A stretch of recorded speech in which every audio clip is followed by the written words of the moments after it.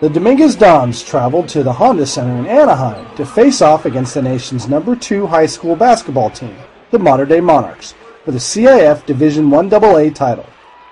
In the first half, the Dons did a good job of limiting the Monarchs' big brothers, Travis and David Ware. The tall twins combined to shoot 38% from the floor, allowing Dominguez to pull away. Led by junior Jordan Hamilton, Dominguez built a 7-point lead by halftime.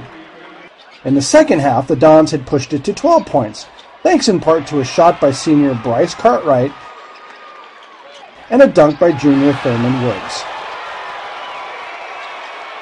The Monarchs clawed their way back into the game as junior Andy Brown hit a three at the end of the third to make it a 5-point game.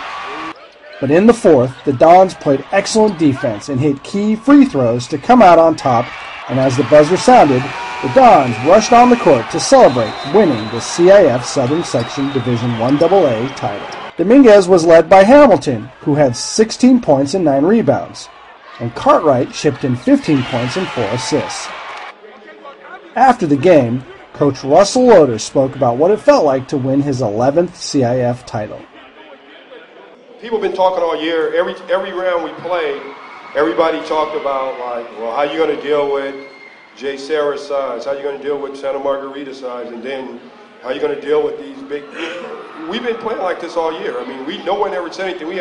Our two bigs had ACL tears, so we had to go with a 4-guard lineup. I mean, that was the lineup you saw tonight. It wasn't the lineup we started with. Jordan started at the 2. We was that big early on. So, I mean, that's what I said. It's great for how all the guys just pulled together. You know, Aaron Moore left. You know, he was in an accident. He couldn't play. And, you know, people thought that, you know, there goes Dominguez. But that's why I'm more happy for these guys, because they was resilient. Coach, would you like to maybe get another shot at Taft in the playoff next week? I knew that question was coming. Why not? If we play, that means we playing to see who's going to go to the regionals, because, you know, if they win tonight, I would assume we would be 1 and 2. I can't see us being no lower than 1 or 2. So if Taft is there, good.